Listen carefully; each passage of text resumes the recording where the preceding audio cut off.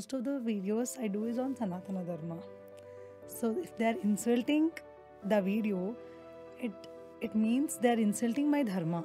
What is the importance of bindi? First of all, I see it as a beautiful thing. I don't know why we have to justify that in the first place. Like, why should I justify wearing a bindi? First thing is to believe in these rituals rather than having the mindset, oh, I will do it only if it's scientifically proved. I'll do it only if somebody gives a reason. When it comes to the Western culture, we accept it as is. We don't even question. But when it comes to Sanatana Dharma, we need a scientific proof. We need a psychological proof. Who's your favorite deity? Do you do upavasa? Do you remove bindi while you are dressed in jeans? Which is your favorite character? What's your favorite movie? Your favorite god comes in front of you. What is the one question you'll ask? Veg biryani, veg pulao. That's a good answer.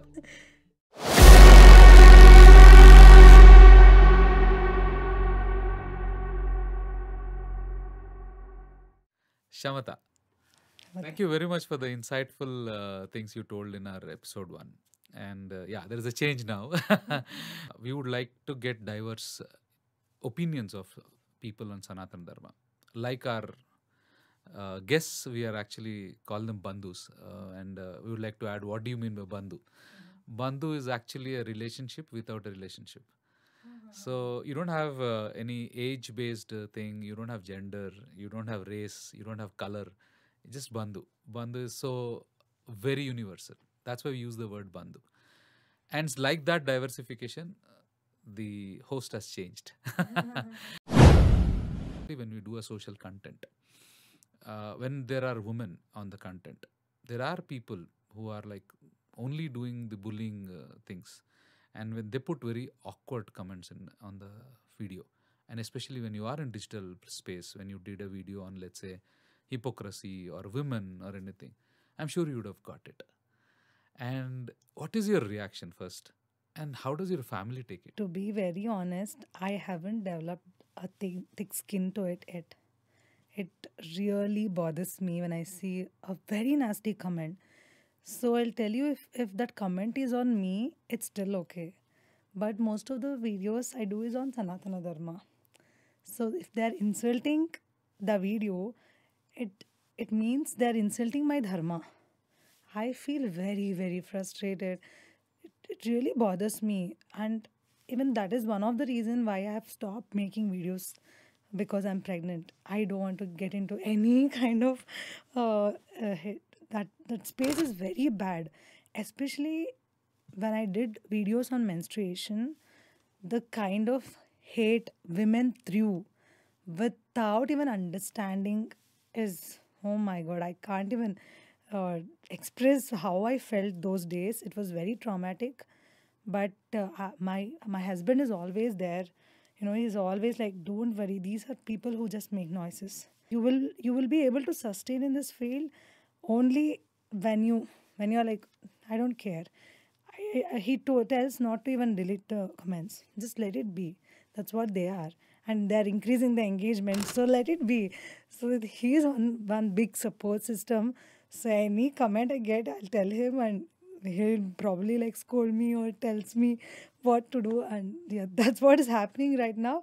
But I have to develop how to, avoid taking it to mind. Yeah, it's very difficult, I would say. And being a woman, I'm not like kind of doing a gender bias here, but you are very, very good, I would say. And the only thing which people, I have seen it and it worked for us. So you can try it out this also. Whenever somebody scolds us, we write a message, comment next to it, God bless you. And what I realized is, after 2 comments, they stop it. They're like, these fellows are thick-skinned. Okay. Whenever I say something, they are putting those things. But yeah, it might not work. And when you said about menstruation, that's an interesting topic. And first of all, my mom's generation, men were not supposed to talk about it. But if you look at current world, there's so much speaking about it. And I'm sure when the first ad came for the sanitary pads, it was like people used to close eyes and all. From there to now, which is common, when I speak normally to my kid, I can speak to her in a language which she understands and she's okay with it. What changed in life? Is it right thing which been told, or people also have this facts or myths or whatever that menstruation blood is bad and you should, it's a, don't touch them kind of thing. Were they earlier in Sanatana Dharma, or did you feel that when you found it? My views on this were completely different. I thought these rituals makes no sense. These are all superstitious or something which came up over the time until I read this book called Ritu Vidya by Sinu Joseph. Oh my god, the amount of research she has done. She's like goddess almost in that. While reading the book, I felt like, my god, who is this woman? She's come to break these taboos that we have on the taboos. After reading Rita Vidya, I understood why these rituals hold such an important significance even today. I think that's why we have to read that book. Not only women, every person, every human being has to read that book, and just to understand why there were so many restrictions. Actually, it's not restrictions. Those were the warnings. You might say warnings or prescription to follow when we are. So, for example, when we had corona, if a person had corona, we would like send him in a separate room, not talk to him. Is it discrimination? It's not. That's the same thing here also. It has such a scientific meaning to every ritual. So rather than me talking about it, everyone should read the book before commenting. Any woman who has not read that book and still, you know, uh, want to backslash on our ancestors, I don't take it. Read that book, try to understand. If even after that, if you feel it's not correct, then it's a different issue. But uh, after reading that book, in fact, I start before I'm also a modern woman. I was like, why should I not go to kitchen? Let me go to kitchen. I started following everything that has to be followed for menstruation, and it has it used to impact my menstruation cycle in a very positive way. Whatever experience I had before reading that book and implementing things was completely different. If you see our Sanatana Dharma, the importance given to women is immense. We celebrate our first menstruation. If it was a taboo, why would they do it in the first place? So it was not restrictions. However, because of knowledge gap, we after invasions, we were not taught in Gurukula system where they would tell why these things are followed. We were only educated in a Western point of view. So that's the reason our ancestors, like last two generation, don't know the reason behind this, but still they knew that it's very important to follow. That's why they were like, oh no, don't do this, don't do that. It's not out of hate or anything. It's out of concern. Wonderful. The first menstruation festival, which you said, is like beautiful. That's something which we always think, right? Why are we celebrating this secret? Like generally, it is supposed to be like taboo and don't think, but you celebrate that very much. Telling a woman has come to puberty, that's like odd, right? To hear itself is looks eek, but they celebrated it in a very very beautiful way and saying she has become the real woman, if we can call it that. People actually say that. So good. I think it's pretty good that way. And when you talked about the parents didn't know that time and they were like, okay, let me enforce it or let me enforce it. I might not be able to tell the reason. I'm sure there are few followers of you are like first time watchers of things and they suddenly saw your, let's say, Rangoli thing which you told.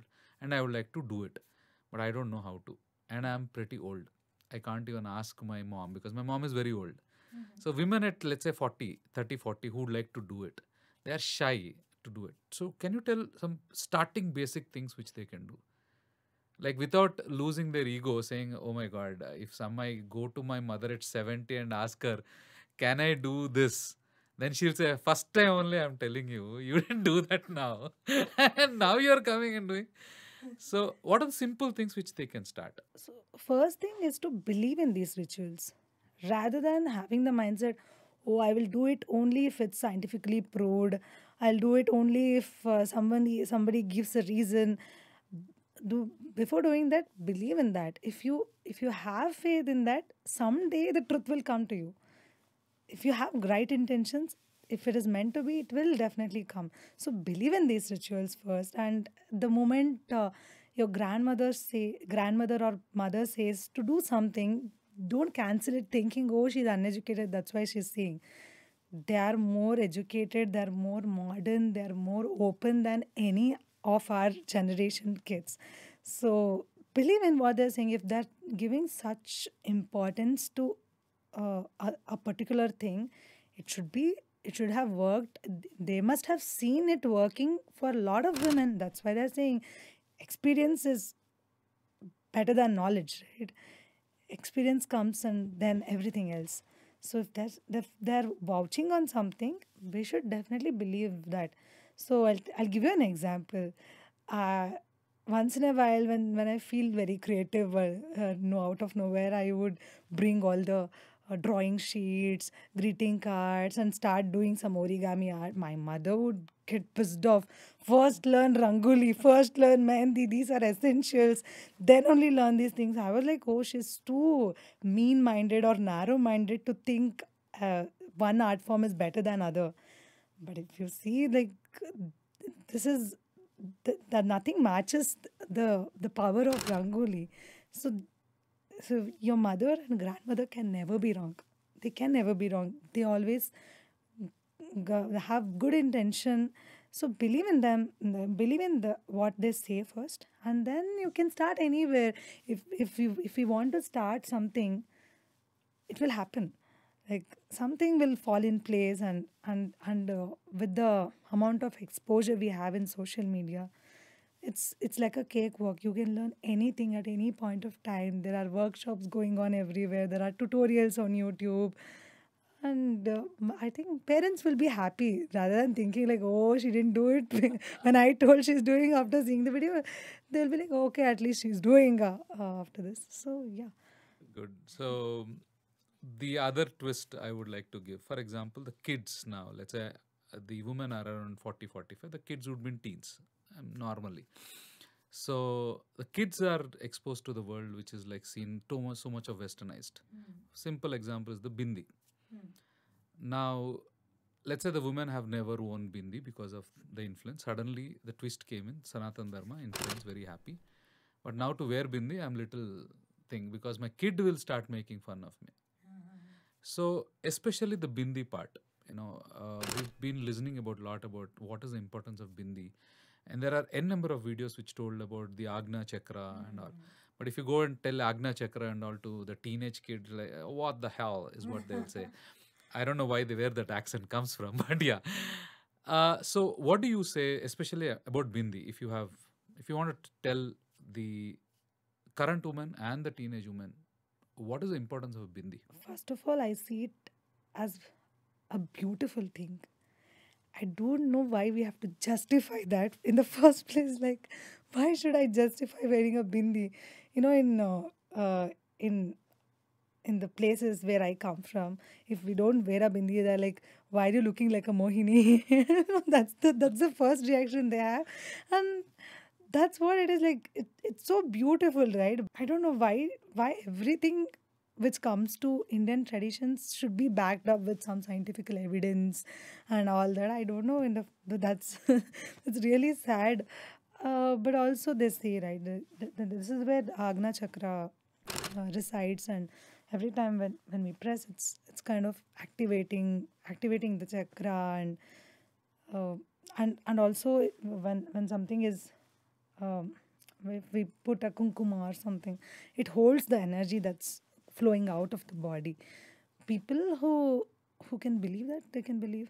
If they don't, you can't convince them. So let it be. But what we can do for kids is let them believe that Indian culture comes first and everything else comes next. But having said that, unless and until our education system changes, it's not going to be easy because all the parents are working. They can't be like sitting and doing some research on traditions and educating the kids. So the foundation level has to be strong. If we change the education system, I think automatically everything changes. One point I really loved is somehow we are obliged or like obliged to justify everything. When it comes to the Western culture, we accept it as is. We don't even question. But when it comes to Sanatana Dharma, we need a scientific proof. We need a psychological proof. We need every other proof. I think I don't know when will we come out of that, but I think I'll add one thing to that. So I had made a video on Holi. What is the science behind Holi? Holi comes in the month of March when India experiences the seasonal shift from winter to summer. During this time, risk of bacterial growth is high in both human body and in the atmosphere. Here is how our ancestors dealt with it. Number 1. Holika Dahan. This is a practice of participating in the bonfire that is set a day before Holi. Fire helps to kill the bacterial growth inside the body and in the atmosphere. Number 2. Colors played in Holi.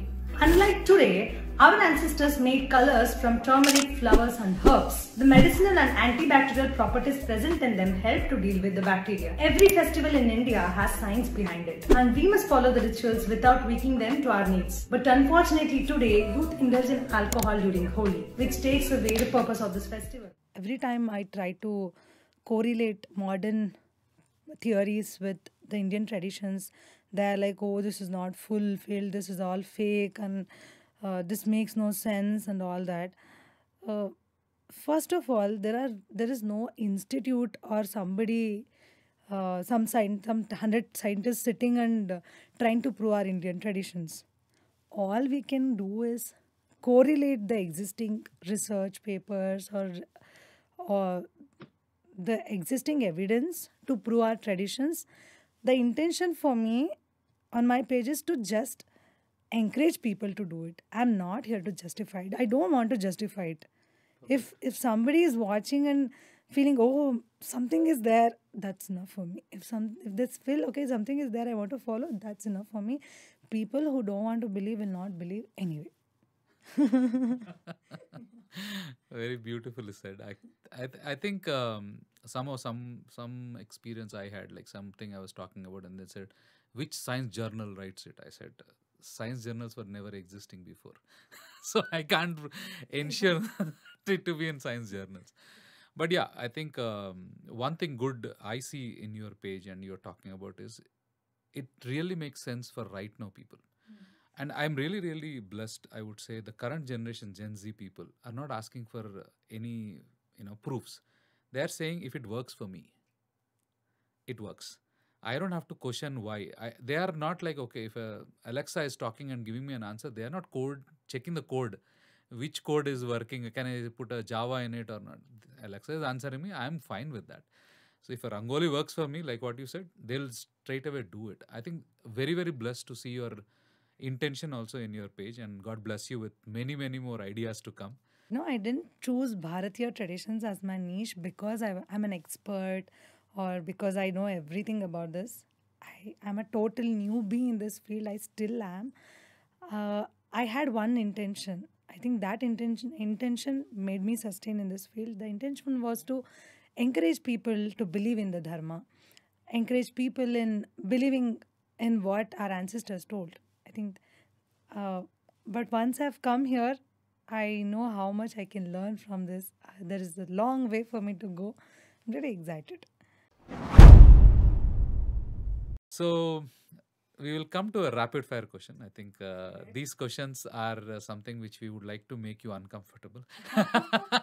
Okay. Not in any other way, but we would like to make it more simple yet crisp. And don't worry, you can say pass. So that's one flexibility Dharma gives. Dharma says, okay, I don't want to answer, I don't want to answer. Let's start. Yeah. Who's your favorite deity? Rama. I'll have one podcast on that. Do you do Upavasa? Yes, on Ekadashi. Not any specific days? No. Do you remove bindi while you are dressed in jeans? I'll try to avoid jeans in the first place, but sometimes I might remove. Bindi. Yeah. Given a chance to go to previous Itihasas eras, Ramayana and Mahabharata, which one do you like to go to? Oh, that's a difficult pick. Ramayana. Yeah. To meet your favorite god. Yes. And have you ever read complete version of Mahabharata? No, unfortunately, no. And you have seen and many times heard Mahabharata story. Which is your favorite character? Abhimanyu, without a single thought. Why? The entire during the war sequence, right? The way he fights as such a young kid. My God, it's so heart touching, heartwarming. Like I really feel something would have happened so that Abhimanyu was saved. Okay. Just to see what kind of a person he would be. He would have been. In that age only, he was more capable than Arjuna. He would have done so many things, I feel. Yeah. But we are fortunate that the lineage continued. The Mahabharata lineage continued from Abhimanyu's son only. So you would have seen Parikshit and all. Do you see movies? Yeah. Total movie buff. What's your favorite movie? Favorite movie? There are so many. Kannadadalli. Kannada. Mungaru Male Kaviratna Kalidasa. Yeah. Absolute favorites. Who's your favorite hero? Ram Charan and Ganesh. Bangalore or Singapore? Bangalore. Any Indian city. Yeah. Okay. Veg biryani, veg pulao. Pulao. Yeah. Does veg biryani exist? That's up to the individual. That's okay. Don't have to break brains on that, I feel. That's a good answer. If Rama, your favorite god, comes in front of you, what is the one question you'll ask him? How to get the courage to move out of his city when his father told that your Pattabhishekam is cancelled, go to the forest now. He agreed in like few seconds, right? What does it take? How did he do that? That I might ask him. Yeah, I also would like to ask him the same. Like, imagine I'm getting a promotion and said fired. I'm like, how will you take it? This is to another extent only, right? It's like you're gone, and that too fired and jailed. Before Corona, you would have seen a lot of things. Everything was offline. Very rarely questions and classes were online. So, online, offline, what do you prefer? Offline. Offline. In person and meeting online. There's connection, human connection there. Online, I feel it's like very robotic. Very robot, talking to camera and... It's accessible, but I wouldn't prefer it. Yeah. There are two important platforms in social media, YouTube and Instagram. Yes. And there are difference between how they do it and all. So, YouTube or Instagram? YouTube. Long form videos, yeah. When are you starting a channel?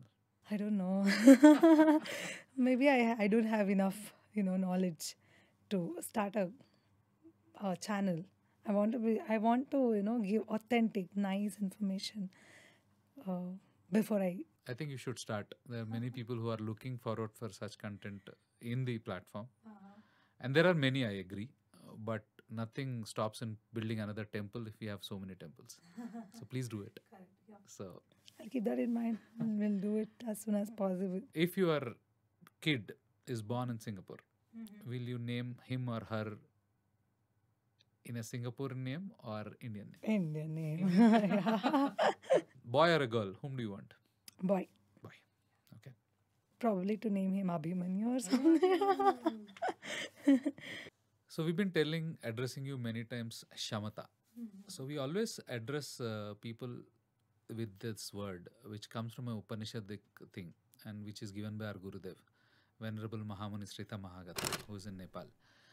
He says Shamata actually means may peace and tranquility be with you. Most of the times we think both of them are same, but tranquility is well-being. Well-being mentally, well-being physically, well-being metaphysically. All things embedded into one word called Shamata. So when we say Shamata, we wish you that. And with you working so much on Sanatana Dharma and ideas you have on Sanatana Dharma, we would like you to have the highest peace and tranquility. Thank you so much. And for the work you're doing as a foundation, it's amazing. And today's generation, especially the kids, want that kind of education. And more power to you. Keep continuing. Yeah.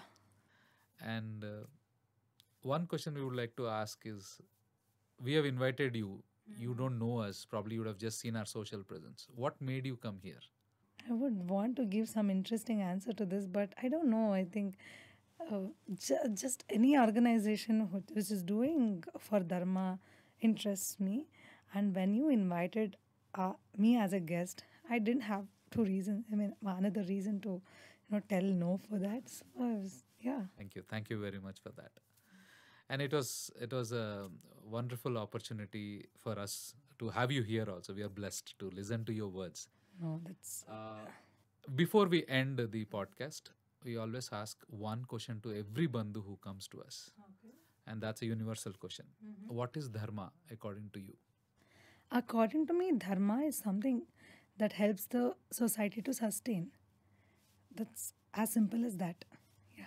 Very good. Thank you very much. Thank you. Thank you very, very much for coming. It's our really blessing, and I feel like I'm meeting my younger sister. Oh, so sweet. And very happy to see these young minds coming up into the digital world and helping the Sanatana Dharma to be understood. Forget about growing and forget about forcing. I would say to understand itself makes it so beautiful. And our objective of our foundation is to make people at least get aware of Sanatana Dharma. If they are getting aware, that's enough, because it will help them and they can be in Shamata always. Thank you. Thank you for inviting me. And I don't know how you chose me or why you chose me, but I'm so grateful that it happened. I had wonderful speaking to both you and Sandhya. Thanks to Mahagathe Foundation as well. Shamata.